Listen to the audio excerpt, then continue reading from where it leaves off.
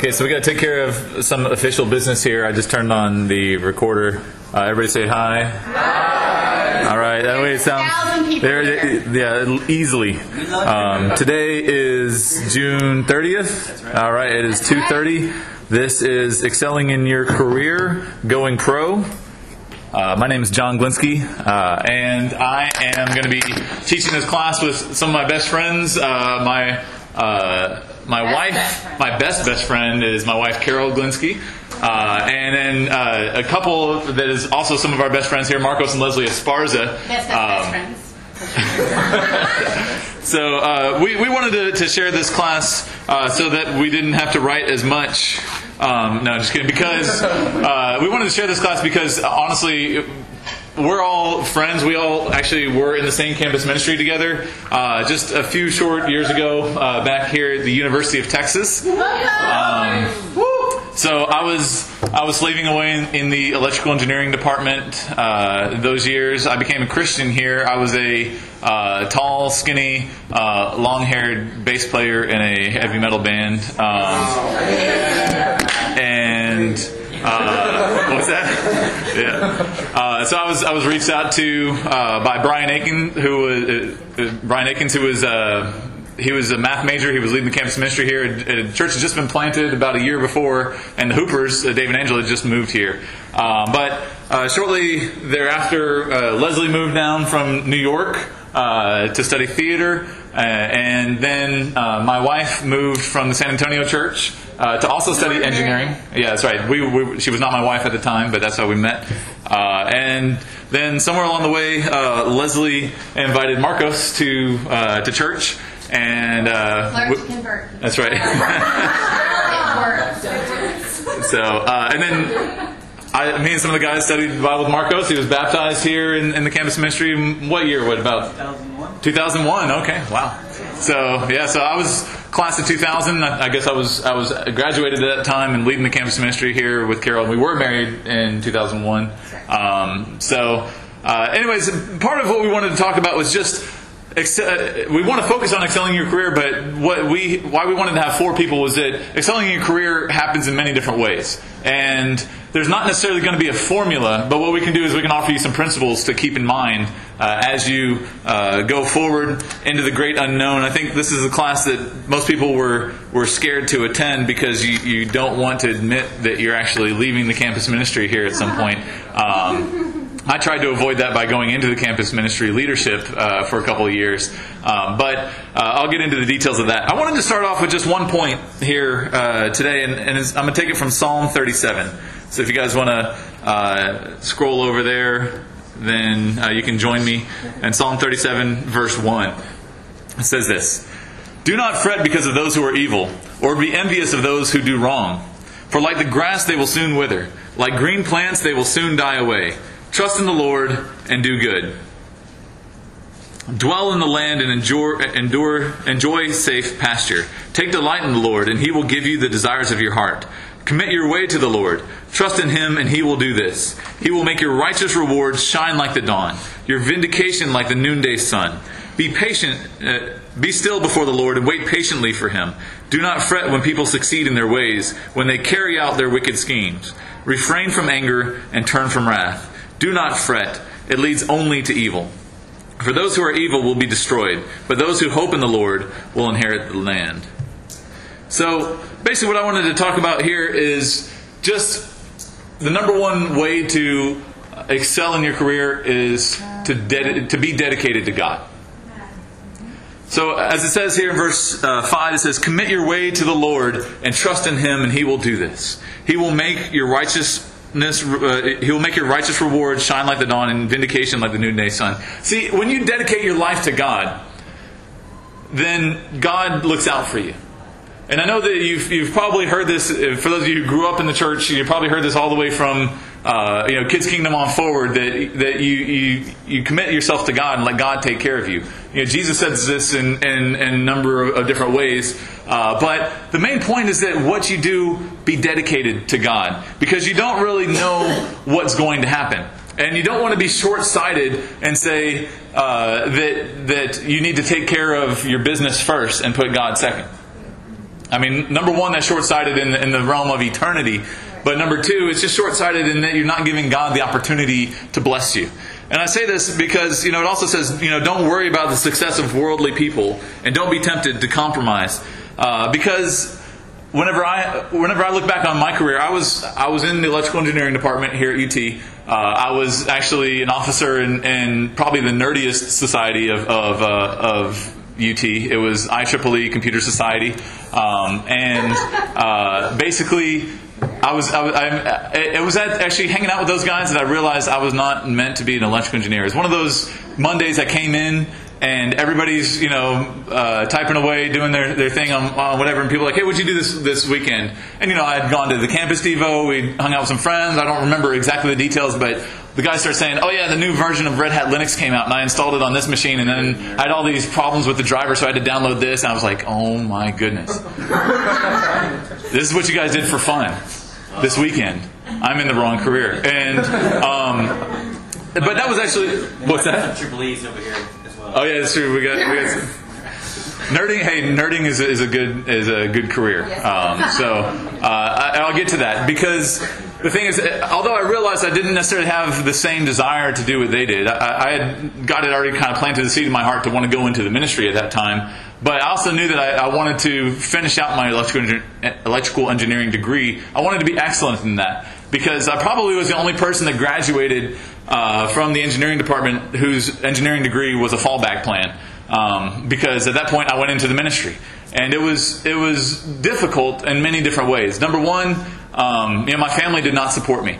My family was not a family of disciples, and so telling them, I was the youngest. I had two older siblings that each kind of pursued liberal arts careers. My brother ended up as a bartender. My sister ended up with like $100,000 in student debt and took a $10,000 a year job. And, these kinds of things. My parents were looking at me going, this is the one, this is the golden child that's going to, actually get a good career. And I was like, hey, I'm going to go work in the ministry and barely pay my bills. And, it didn't go over well. But I was dedicated to God. And then, I got to do it here at UT for about a year and a half before we were asked to move to Los Angeles, which was not what I wanted. I wanted to be here. I loved Austin. I loved the campus ministry. But, amen, God, I'll be dedicated. I'll do whatever you want. And honestly, there's a lot of cool places I wouldn't have mind moving to and living. LA was probably at the bottom of that list. No offense to the Orange County people. But just kind of growing up here in Texas, I liked countrysides and open space, and from what I had seen on educational materials of movies and TV shows, that LA didn't really look like a place I wanted to be. But I got there and I loved it. I fell in love with the church there. I fell in love with the state of California, and was really getting into it. And then a year later, we were laid off from the ministry, and so here we were with no real savings, because in the ministry you don't get to save much up. And now we're in one of the most expensive cities in the world, and just trying to figure out, okay, God, what have you done? Like, where am I? And so in the end, we just prayed, and my wife just took a temp job, and I had worked construction for years. I grew up in Galveston, Texas, so I was building beach homes during the summers, and I put those skills to use as working with a handyman who was in my ministry. And honestly, it was a great 5-6 months of just testing my faith. I look back on it now and go, man, that was great, but man, there were some dark days there, just kind of wondering, God, what happened? Because I pulled all the strings I could. Every engineer in the church was like, hey, I'll get you a job interview. But everybody had looked at my resume and go, wait, you graduated 3 years ago and haven't done any engineering since then? And it just they were not. It was a hard pass at that point. I basically was just. I did some really dirty jobs, from busting up concrete to clearing construction sites of dead pigeons and pigeon poo and all that kind of stuff. Long stories I can tell you some other time. But, it's definitely one of those prodigal son moments when you're scraping up pigeon poo with a snow shovel, and you're going, God, what am I doing here? But I was dedicated to God. Whatever I do, I'm going to do it well. And so that's where... right about the time when we were running out of all of our money, even our temp jobs weren't able to continue to pay the bills, and we were considering, okay, now it's time to move back to Texas, move in with your parents, and try to apply for jobs and all that kind of stuff. Right at that point, when we were at the end of our rope, that's whenever God gave me a job in a software company. And fast forward a few years, that software company eventually allowed me to move back to Austin and basically work from home on a California salary. One of the things that ended up happening as well was that whenever I was there, that company had to go through some layoffs as well. But I remained because I was one of the more dedicated, hardworking professionals in my group. I will tell you this, though. I put God first even whenever I was there. I made every midweek, partly because I was preaching at those still. But I was there every Sunday. If I worked late hours, it's because I was okay to do that. I didn't miss devos. I didn't miss whatever. There was one time I missed a Bible talk, but that was because I was stuck in traffic for 3.5 hours. But that's LA. That happens. There was even one time when the guy that was basically running the company, his name was Bob, and the first time I met Bob was the first week I was there. There was a big crisis, and all the big brains of the company were in a conference room, and my department was there to try to help mitigate the customer issues. And like all these guys, these professional guys, are just cussing each other out, and going. They're all totally worked up. And Bob at one point looks at me and goes, "It's like this every day." And he was half joking, but he was an intense guy. Everybody was scared of Bob, but I actually had to work with Bob on a couple of trips. We went to clients, and he saw my work ethic. He saw that I was dedicated, and then one day he came by. I was sitting in my manager's office, and he said, "Hey guys, He said, "Hey John, there's a big problem with LabNet." This is one client that he and I had worked on. And he's like, "We're going to be here all night tonight." I was like, "Can't. I got church tonight, but I'll come back afterwards if you want." And he said, "No, you're fine. Just check in the morning." I said, "Okay." And I turned, and like my manager and the other guy in my department were there with like their jaws like wide open. That I just told Bob, "No thanks." And because like these guys had all done all-nighters at the company and all that stuff, and I was like, "No, church is important." And in the end, both those guys were gone after the layoffs, and I was still there. So I say this, and partly it's because I was one of the cheaper employees, but partly because I feel like I trusted in God, and God had given me that job. You fast forward the few years to where we are now. I now run my own software company. I've got 4 employees, and I basically get to make my own hours. My wife and I, we lead the teen ministry here in the Austin church. And it's a lot of fun, but it's also, it's a lot of hard work. And I look back and I go, if I had not chosen the faithful route, the dedicated route, I literally had a job offer at an engineering firm here in Austin. Whenever I told them no thanks, and I went into the ministry and took about half the salary. And there was definitely times whenever, whether it was moving back to Austin and couch surfing at the Esparza's house when we had nowhere to live, or being laid off in LA and not knowing where our next paycheck was going to go, that I stopped and I wondered, God, what if I had just gone into engineering? Because apparently that's where I'm supposed to be. But if I had, I'd still be working for that engineering company right now. I actually did get an offer from them when I was moving back, and I realized that where I would be making, what I would be making for them is about half what I'm making now. And I don't say that to brag. I say that because from a purely financial, a purely professional standpoint, if you look at it without the faith, I was much better off moving to LA, getting the connections, getting the experience that I got out there, and using that to build my business now. Because I would not have the business I have now if I hadn't gone faithfully out there, gone through that hard time of being laid off, and just being dedicated to God the entire time. So at this point, I'm going to actually call my wife up, and she's going to talk about her next point. Okay. So my name is Carol Glinski. I'm married to John. And that whole story moving, obviously I was there. But I kind of want to talk a little bit about what I do now. So now I actually own a business as well. And I teach and train people to do the same thing that I do. So if you have more questions, we can talk about that later. But basically, I've learned a lot of things through that, but a lot of things just by being in the ministry, going out of the ministry, getting a job, all the stuff that kind of entails into all of that. But I will definitely say there's a few specific things that really stick out to me that are super important. So Colossians 3:23, it says, "Whatever you do, work at it with all of your heart, as working for the Lord, not for human masters, And I think this is probably the biggest thing that I can say. If you want to excel, work like you're working for God. Because, you know, you guys are going to go and you're going to have bosses, and some of them are going to be great, and some of them are not going to be great. You're going to have great bosses, not so great bosses, right? But what you can do is that you always know that you're working for God. The end boss is really God. And so whatever you do, it will be noticed. And you may go through a time where it's like desert and you're like, this is terrible. But if you dedicate and you give it to God, it'll turn out well. So there's a few specific things that I would love to share with you about consistency. So there's a book that I read, and you should all read it if you want to.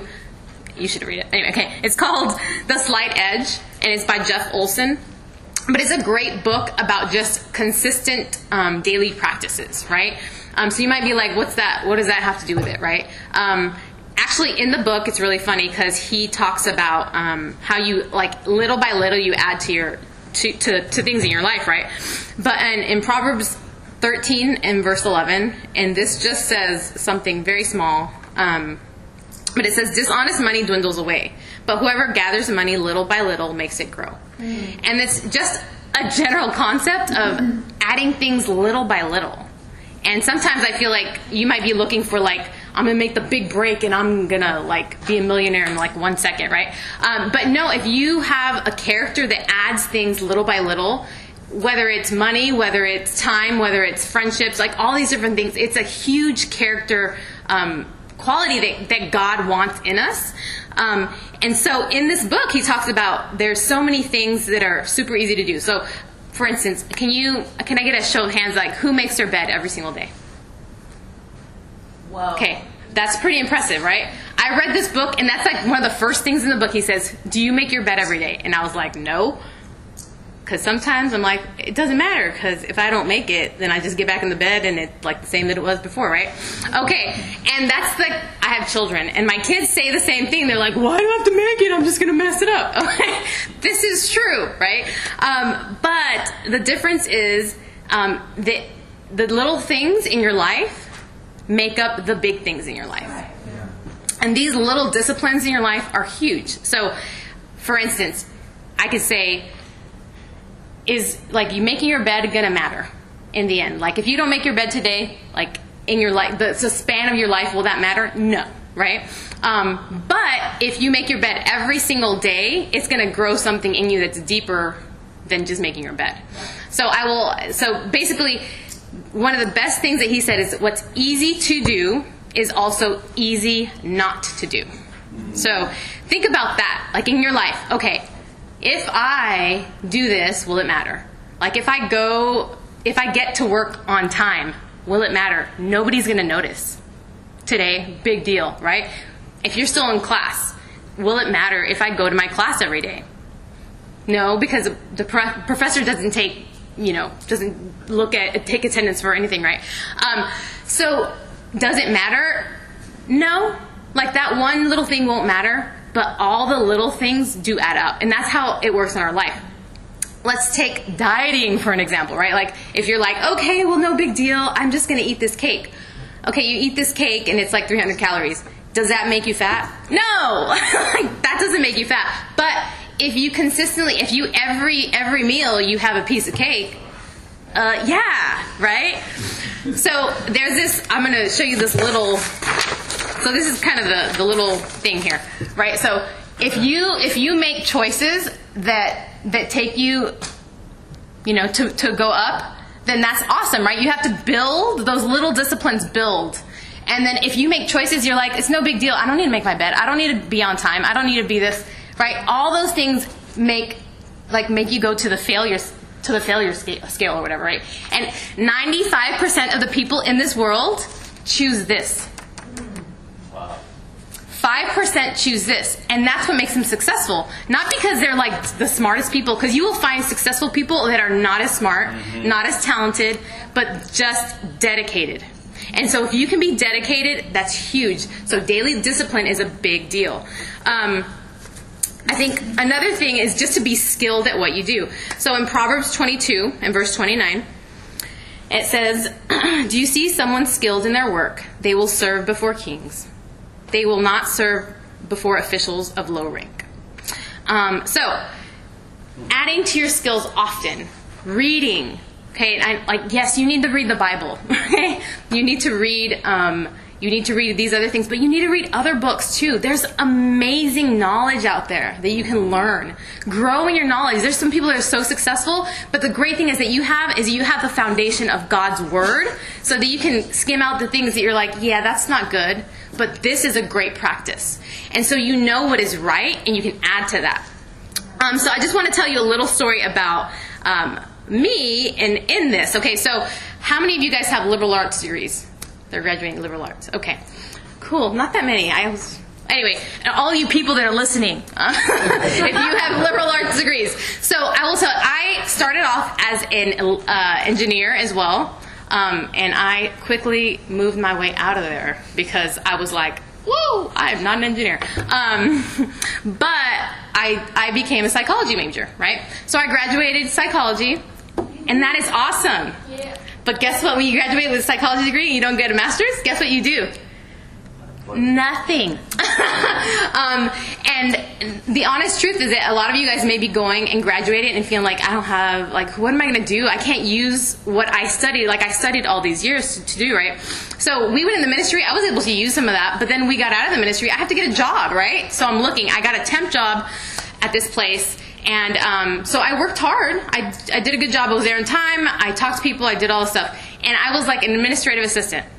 What is that? That's like the lowest of the low of, any job. You're like a secretary, right?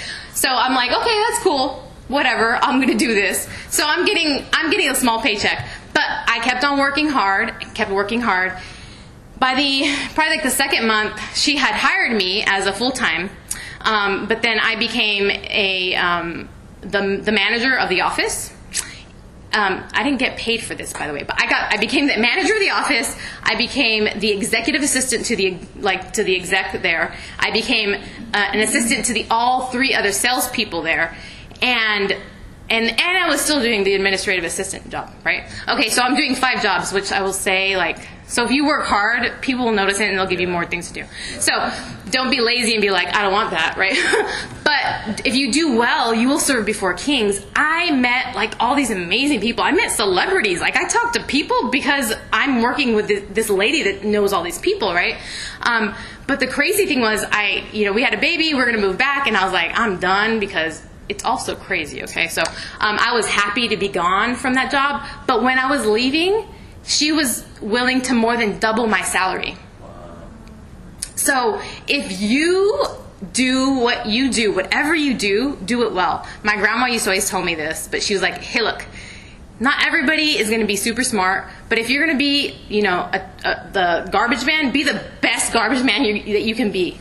If you're going to be a rocket scientist, be the best rocket scientist, right? There's all these, we all have different talents that God's given us. So whatever you do, work at it with all of your heart. So I will say that probably one of the biggest things too is just reading and learning and growing, adding to those skills. Have conviction about your life, about what you do, and it will be very noticeable to people. So yeah, that's about it. You're going to finish up. I feel like I should clap. You should clap. That was awesome. So, we had candy. Wait a second. Let me throw one out. I sold it. I said we had candy. Oh. Woo! Everybody jump for it. Look, you can't tell people not to eat cake at every meal and then start throwing out candy. So, anyways, I appreciate what Carol had to say, and I just wanted to just kind of reiterate that what you do, add a little bit every day. Don't get overwhelmed by, I call it the clean the kitchen mentality. You can walk into a kitchen, it can be completely disgusting, and you think, there's no way I can clean this thing. Just start with a dish. Just do one. Start putting stuff in the dishwasher. Just start doing one task at a time. It's the same thing with your career. You may go, I'm never going to get where I want to get. Then just start with a job. And do your best job at that job. So, and do it because you're doing it for God, not for you, not for whoever hired you, but do it well, and God will see that. God will vindicate you and will bless you because of that. So at this point, I'm going to call up Marcos and Leslie, or I guess Marcos first, right, to share his next point. Awesome. Thanks, John. Got my camera on. So I got a degree in theater and dance at the University of Texas. So I'm going to be a lot more animated than these guys, but a lot less dumber with my words and my speaking abilities.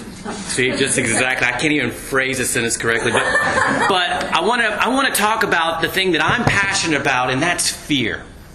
And not necessarily I'm passionate about fear, but overcoming fear. So I want you guys, actually, before you do this, I want to read this scripture here in 2 Timothy.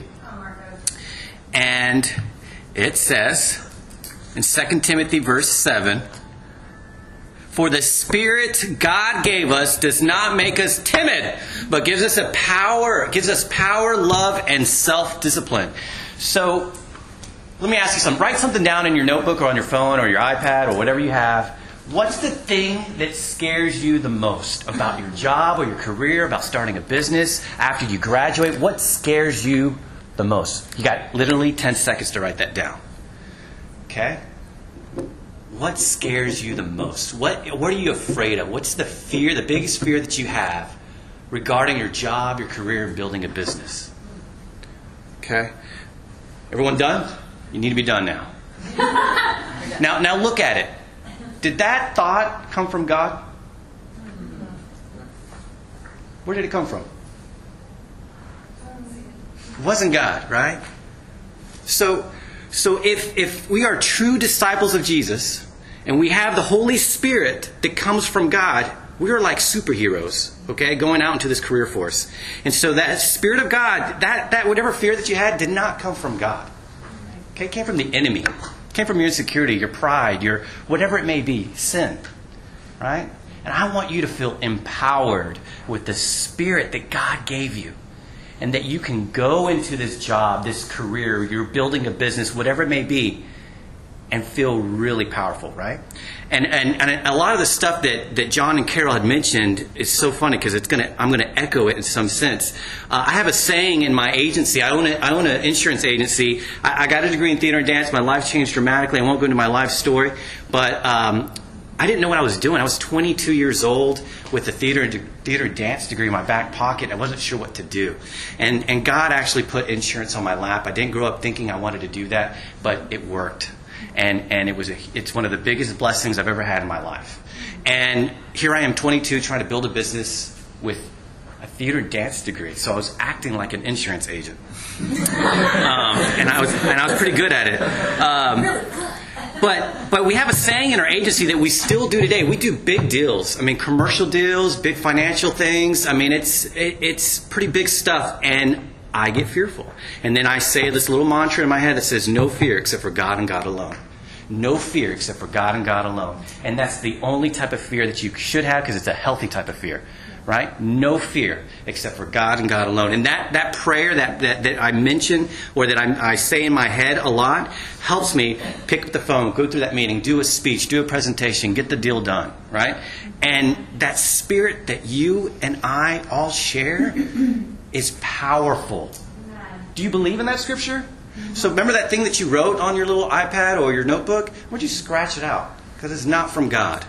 Okay? Fear is from the enemy.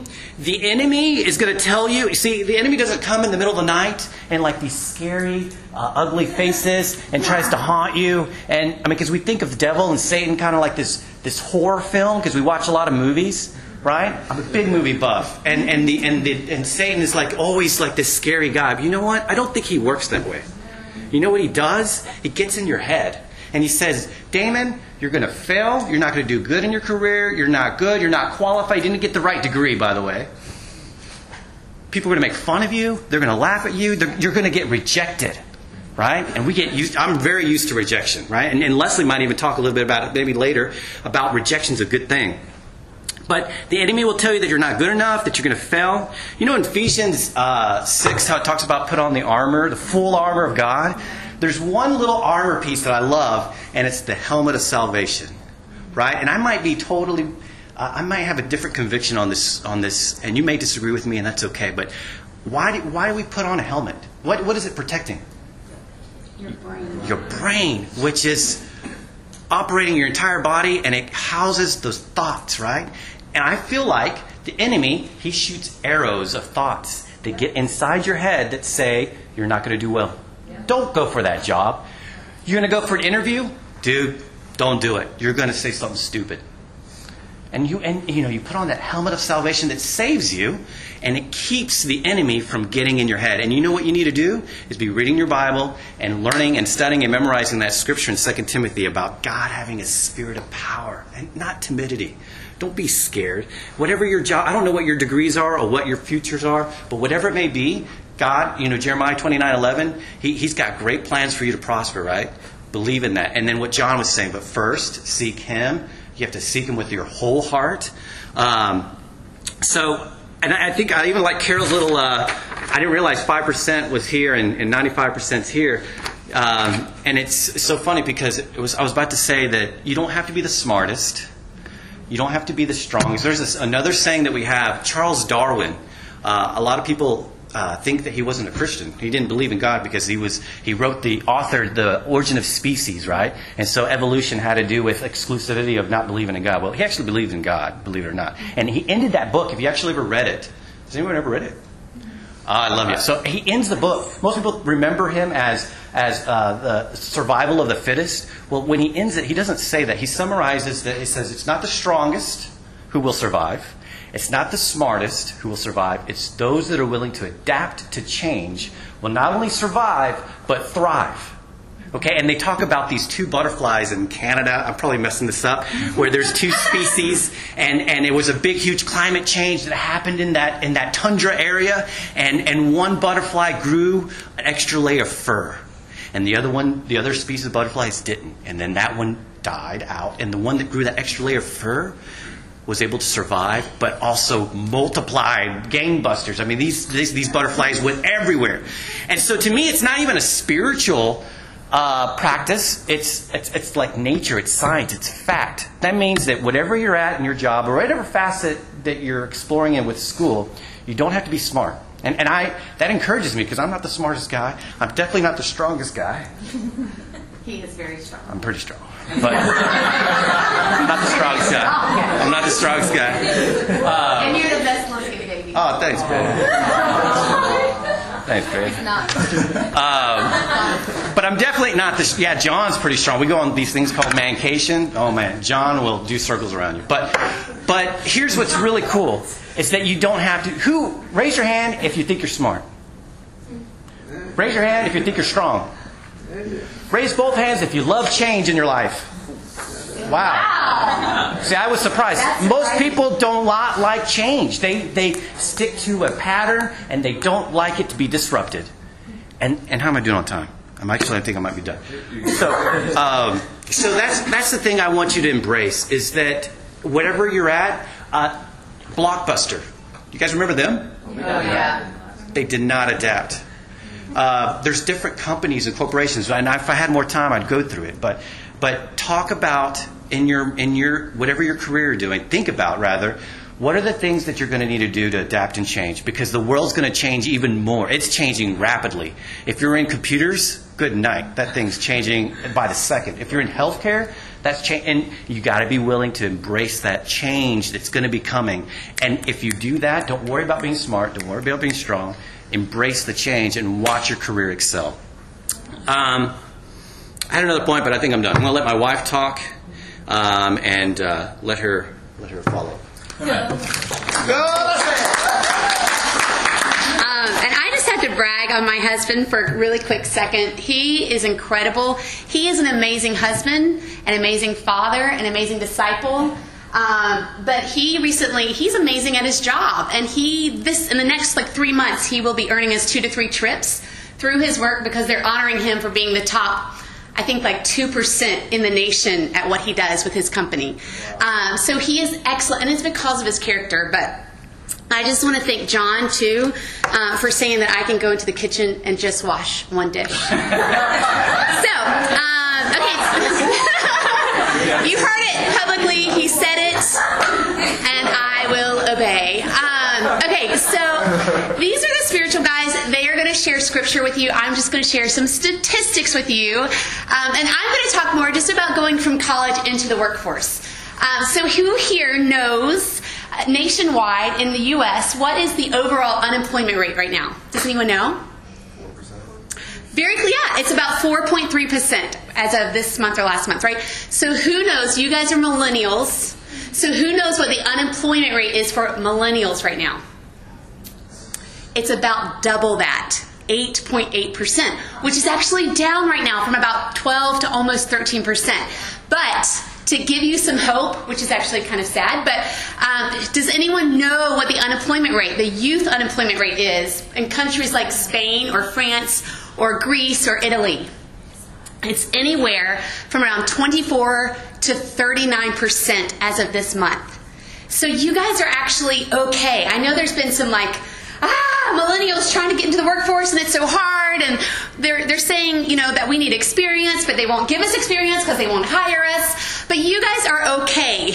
You're going to get a job, but there are some things that you need to know that are specific to your generation, that you need to kind of adapt, as Marcos was saying, to be able to work and to work your way into the workforce. So, and I want to tell you guys, I have been there. My story is actually, it's funny listening to your story, because we kind of did this at the same time. It's sort of similar. I will say I got a theater degree from the most awesome university in the United States. UT Austin. I got a theater degree, and then after that, what's that? Yes. Where's the microphone, by the way? Can everyone hear me? Okay, just kidding. I know I'm loud. I got a theater degree, and then after college, I spent 1 year as an intern in the ministry. I wanted to be in the full-time ministry. After a year, they let me go. So I could not even stay employed by our church people, okay?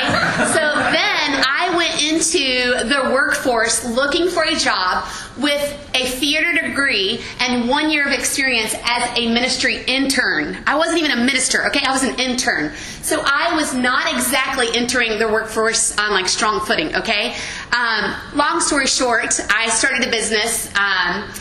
Life changed. We had a family, and now I work with a company, a health and wellness company, and own my company, own a business with them, and for 5 years now, and that's going very well. Love it.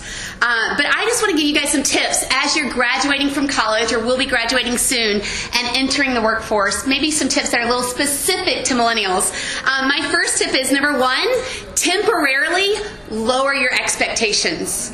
So, and what I mean by that is you guys, your people, your millennials, you kind of have a reputation for coming into the workforce, leaving college with an overabundance of confidence, but unrealistic expectations of the kind of job and work that you can get, and salary that you can get even. So I want to encourage you to be willing to settle a little bit and take a job perhaps that isn't your dream job while you build the skill set that you need for your dream job. And there are skills that you need that are expected in the workforce that they don't teach at the university. Things simply like work ethic.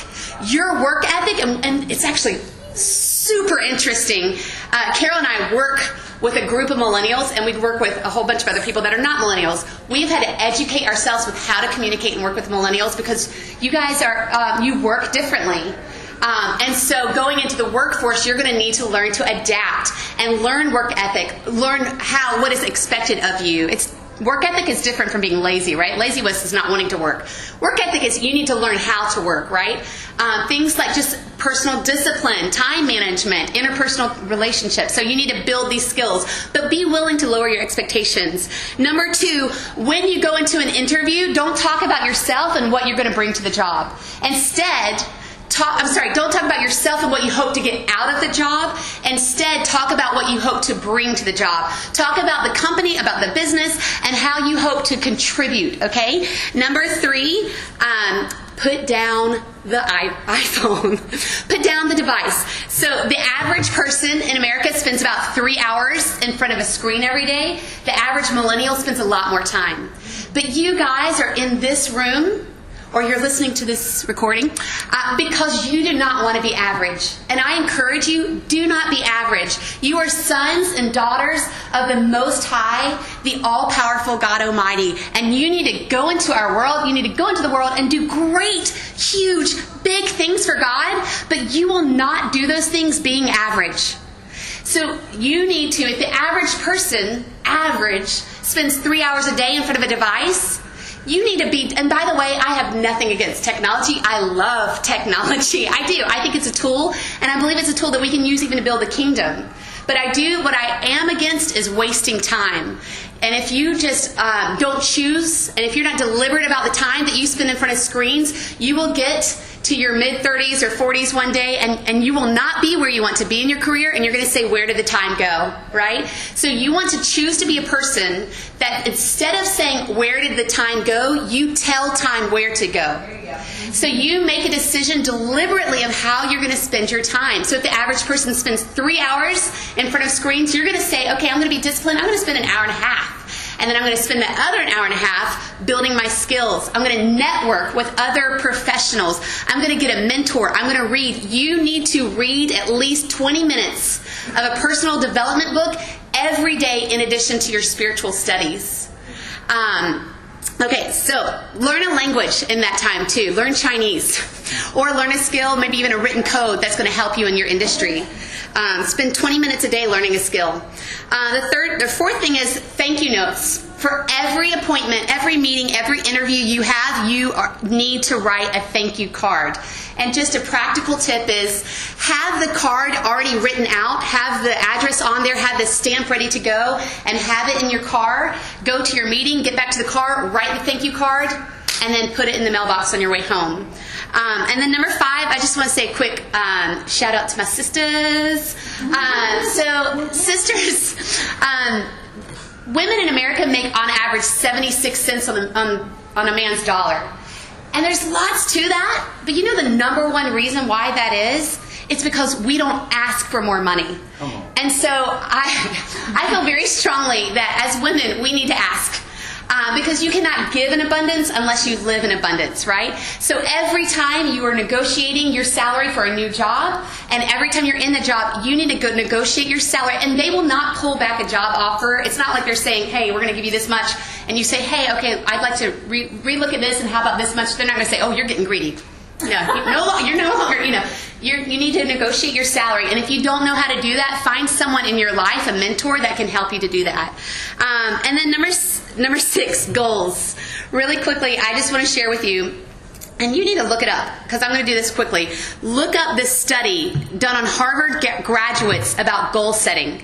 You need to have very specific goals that are written down that you spend time every day praying over, thinking over. There's a great book called Visioneering. Can't remember who it's by. Andy Stanley. See these guys read. Visioneering is a great book. But here's the quick Harvard study. They took a survey, I can't remember how many people, of these Harvard graduates, and 84% of them had no specific goals at all. 13% of them had goals, but they were not committed to paper. 3% of them had clear written goals and plans to accomplish them. So not just goals, but a plan on how to accomplish them. 10 years later, they revisited that class of graduates. The 13% of the class who had goals were earning, on average, twice as much as the 84% of them who had no goals at all. And then here's even more staggering. The 3% who had clear written goals were earning, on average, 10 times as much as the other 97% put together. Write down your goals. Make them crystal clear and continue to look over them weekly, if not daily. And then lastly, just to wrap up, I just want to share, I have a mentor in my business, and her name is Cecilia Stoll. She's the #1 income earner in my company. And just to give you an idea of what that means, her success, she is now, because of the business that she's built, she's now able to give away more money, to tithe and give more money every month than she and her husband used to make combined all year long. So that's the kind of success that she's had, right? And so I want to share 2 things with you that she shared with me. The first thing is build big. Go big. You guys, your daddy is the God Almighty. Anything is possible. And I will say, too, we kind of come to these classes and we're looking for the secrets of success. But the secrets of success don't work unless you do. But when you get to work and when you start building your business and you start building your career, build it big. You want to build a huge business so that you have a huge platform on which to influence others. And the second thing is, there are millions in the world, millions, who do not have the opportunity that you guys have to work and to make an income. And those millions are counting on your extra, your little bit of extra. So how dare you not build it big? Those are her words to me that I'm passing on to you, hopefully in love. So live in abundance so that you can give in abundance. So be humble, be hungry, and hustle. It's another book you should read. All right. Thanks, Leslie. All right, I'm going to wrap it up here. And if we got some time and you guys want to stick around, we can do a little bit of Q&A. There's a lot more stories, a lot more anecdotes, a lot more lessons we've learned through the School of Hard Knocks along the way. But I wanted to close up with this scripture here in 1 Timothy chapter 6. And it's short, which I like because it makes it easy to memorize. 2 Timothy 6 verse 6 says, "But godliness with contentment is great gain."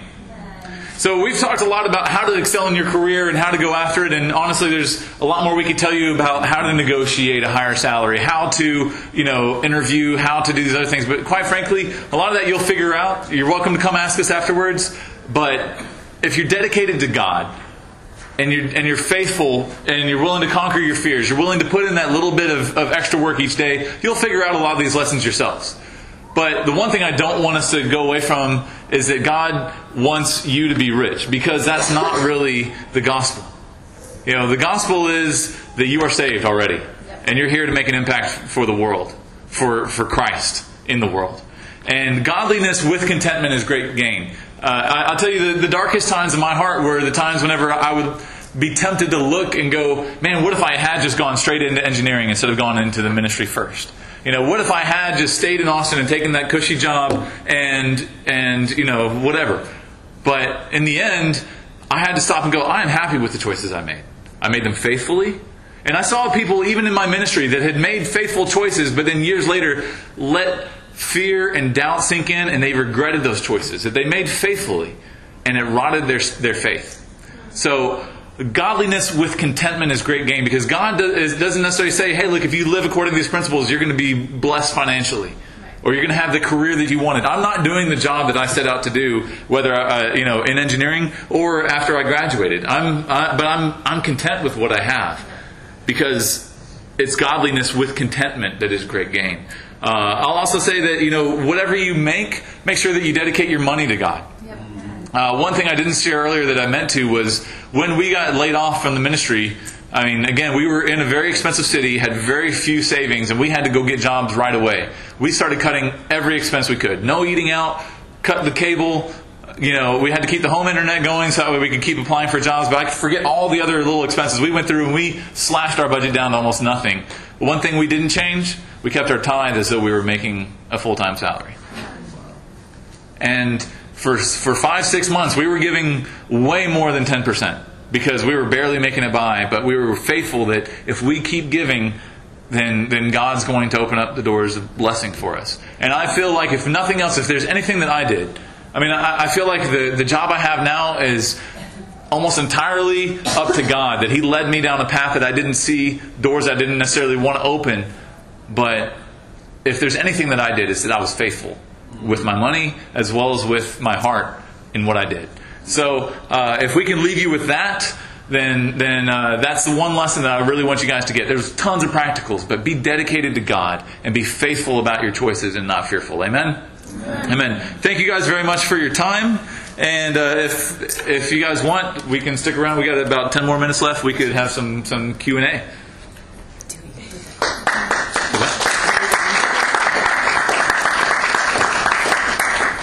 Yes. All right. Woman in the back. Question. Yeah. Actually, I don't have a question. Okay. I just wanted to say, because I know these two couples very well. And what I did want to say is most of everything they said was true. I'm not sure about that. We've all been best friends for a very long time. But what I want to say is both of these couples, what they didn't say is Marcos and Leslie, not only do they excel in their job, and God has blessed them,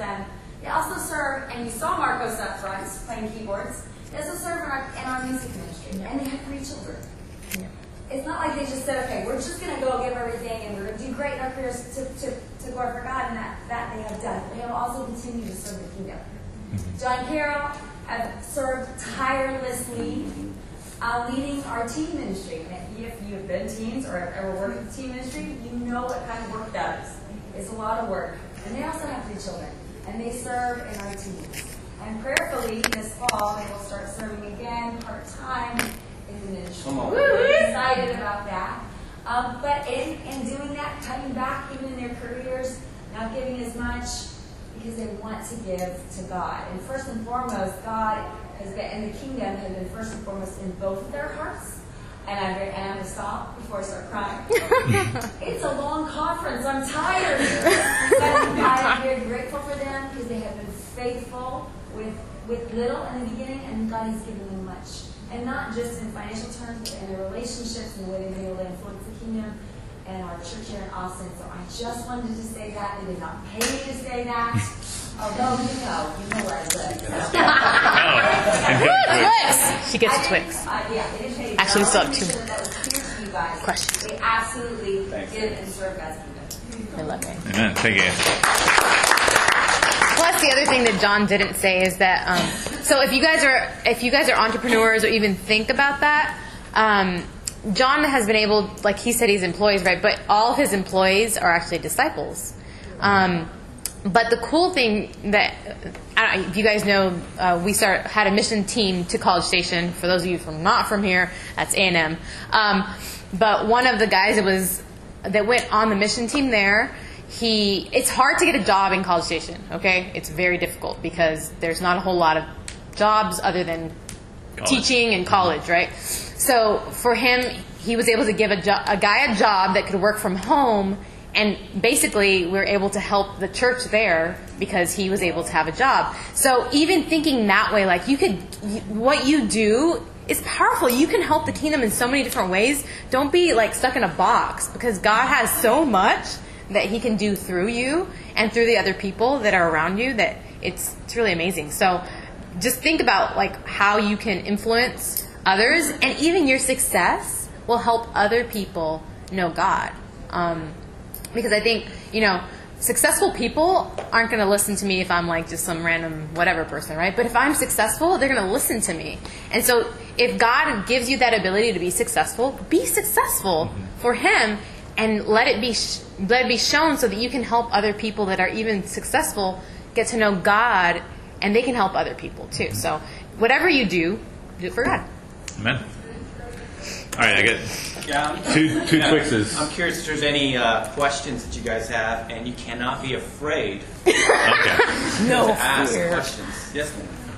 So I recently graduated in May, and so the reason I moved to Texas a couple years ago was for the job, and I sell insurance for the job, so I got my license and stuff, and that is like the complete opposite of my major, and my major doesn't, I won't make the amount of money, and so that is actually like a goal I'm going on to, because you know, when you're challenged, like you kind of help me out of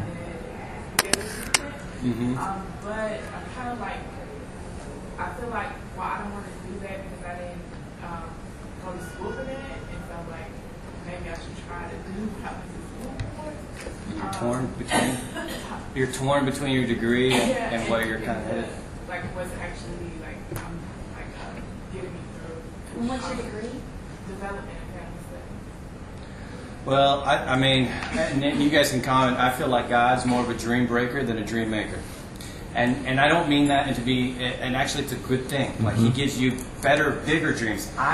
All the way up until my senior year in college, I was going to be an actor. My sister was living in Hollywood, actually doing hair and makeup for Paramount. And I had a sofa there waiting for me to move into. And then, boom, God kind of disrupted all that, but in a good way. And now I have bigger dreams. And so, pray. Ask advice, wisdom. I mean, it could be that you do end up doing something in your degree, by all means. And you said you're getting your license in insurance as well? No, I got it. That's why I moved to Texas. You got your license in insurance? Yeah. Cool. Very cool. Well, maybe we can talk a little bit afterwards. But the bigger heart of that is really, what is God's will for you? And it may be within your degree. It may not. I don't think any one of us are doing the things that we got a degree in. And that's okay. You got to be at peace with that. And some people are, right? I mean, there's plenty of folks that do that. But I want to say there might be a bigger percentage of people that actually don't do a career in the degree that they actually got. Yeah. And that's okay. Welcome to normal. Yeah. So I mean, you guys. I mean, that's actually one of the points I kind of cut from my lesson was basically just leave room for the Spirit, because you don't know where God's going to take you, what He has plans for you. But I like the idea that the dream breaker is that, I mean, I'm not doing what I thought I was going to do, but in a much better way. Like, I mean, if I had just gone to school and gotten my engineering degree, I literally would have just put my head down. I would have been a happy, faithful disciple, just putting my head down, going to work, 50, 60 hours a week at an engineering firm, and just making my salary and supporting the church and just living my life. But I feel like God had bigger plans for me, and I had to keep in step with the Spirit and take a few faithful steps that scared me. I mean, honestly, the main reason I picked to go into the ministry was because I was scared of public speaking. I was scared that God might have me move somewhere I didn't want to move, and I was scared that I would get laid off. All three of those things happened in like the first 3 years of being in the ministry. I mean, the public speaking thing I kind of foresaw, but in the end, like, I couldn't sit there and go, like, everything else about this I feel called to.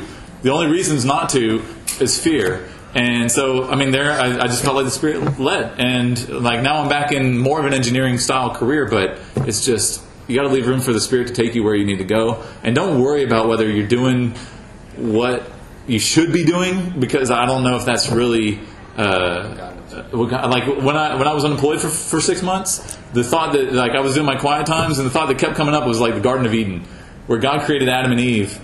And it really, and I think that's life. Like, the Garden of Eden was like, hey, eat whatever you want except for the one tree. And sometimes we think like God says He's got a tree planned for me for Wednesday, a different one for Thursday, or whatever. Like, we think it's this exact path He's got laid out. Really, it's like, do whatever makes you happy.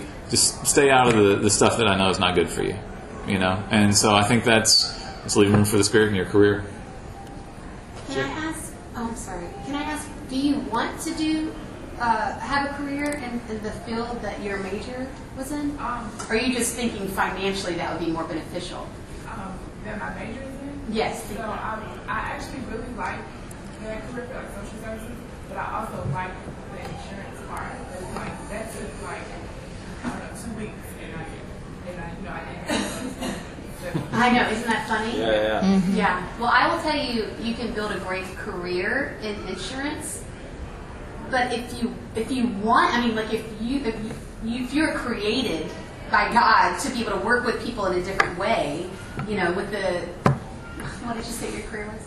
Development and family studies, like social services. Like social services. Okay, so that's totally serving people in a different way. I will say, my husband, who is in insurance and financial services, he totally serves people, and he shares his faith with his customers. I mean, you can serve if you're a disciple in whatever industry that you're in. And I will say it's a financially rewarding career, although I will say it's a lot more financially rewarding if you own insurance down the road, owning your own company. And everyone should think about entrepreneurship versus being an employee. I strongly encourage you to have your own business, but...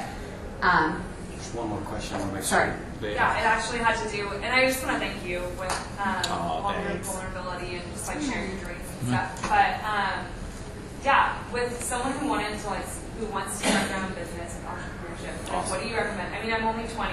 I'm graduating next semester, so I'm kind of like, don't really know. And my dad owns his own business, but he's not a disciple, so I just wanted to like see your guys' input on like how to give it to God, and like just like what are some small steps of advice that you have? What kind of business do you want to run? Probably a farm. That's cool. Yeah. Where are you from? Sorry. Food. I'm from California. I'm a vegan, so. Awesome. Okay, well, I like that. I've always said, when people ask me why I became an insurance agent, I always say you're asking the wrong question. The first question is, why do you want to be a business owner? And then, what type of business do you want it to be? Yeah. And then you choose, if it's insurance, which type of company you want to represent. But so you first start with, do you want to be a business owner? And I think all of us would say yes, because we've been there and we see that we write our own paychecks. I've signed the front of checks, I've signed the back of checks too, right? So it is more risk, but with more risk, there's more reward. So I think there's a lot of advice that I could spend 5 more days talking to you. But if it's owning a farming business that has natural vegan produce, right? Am I going down the right direction? Yeah. Then I don't know that industry, and I think you need to do what you know and that you're also passionate about, and then it ends up being a joy instead of labor. And so I think you're in that right direction, and then I think it's being able to talk to, as someone had mentioned, getting mentors that are in that industry, and grabbing onto them and say, I want to know what you do, and I want to follow you, and I want to see what you do, and then absorb that, and then also maybe critique it. There might be something they do that you're going to do differently. So that's where I would start. Yeah. I think at this point we'll wrap it up. Yeah. But we're going to stick around, so come talk to us. We got